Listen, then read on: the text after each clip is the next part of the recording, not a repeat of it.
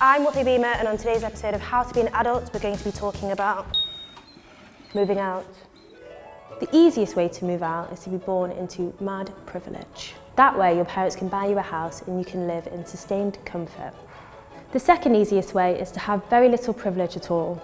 At best, it's enough to propel yourself to uni, only to come home to find that your parents have downsized to raise a bit of cash and got rid of your bedroom. It hurts, trust me.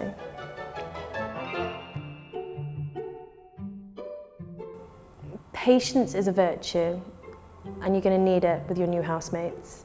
So I strongly recommend moving in with someone that you don't really like. Chances are that relationship is going to be completely ruined by the end of the tenancy. Living with a couple can actually be quite handy. They pay half the rent just because they can't bear to be a short distance away. Couples can also have a calming familial effect on the house. They might cook for you or clean the whole house because that's all they do for fun now. On the flip, if it goes sour, you have to do a constant arguing, one of them moves out, and then your lounge suddenly becomes a Hinge waiting room. And maybe to save drama, you can assess the strength of the relationship before you sign the contract. And unless you're a hippie with unexplainable amounts of cash, don't move into a warehouse.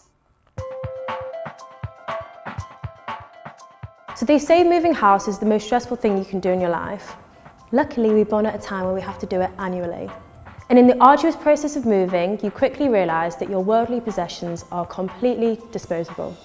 So it turns out that the IKEA desk that you bought thinking it would be a lifetime investment doesn't fit for your front door, or anywhere in your new room, unless you put it on your new bed. Soon it will just be you, a change of clothes and your passport to prove you exist.